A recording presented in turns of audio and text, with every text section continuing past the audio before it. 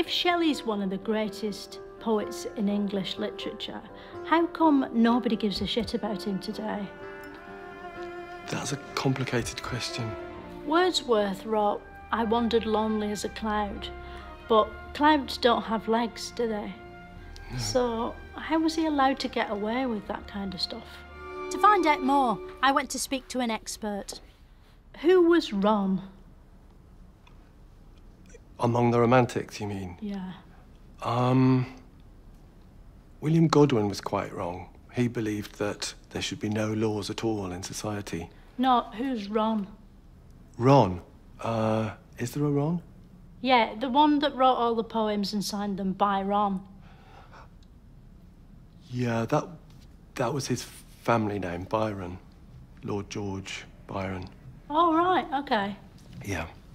Who was the man from Nantucket that Byron wrote about in his poem? I don't remember that poem.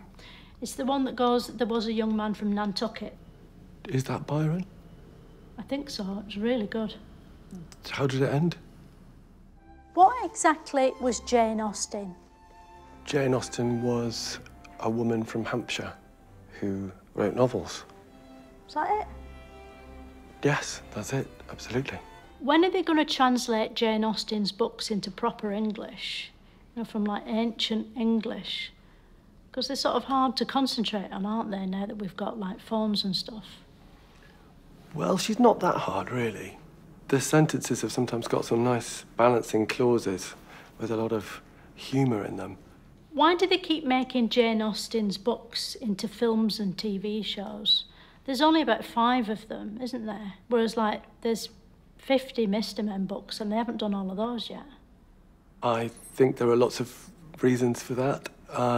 People love the love stories. They like the costumes. They're also wonderful books with lots of opportunities for humour. Are we talking about Jane Austen or Mr. Men? Probably both. Yeah. Who's your favourite Mr. Man? Mr. Tickle, probably. Yeah, love Mr. Tickle.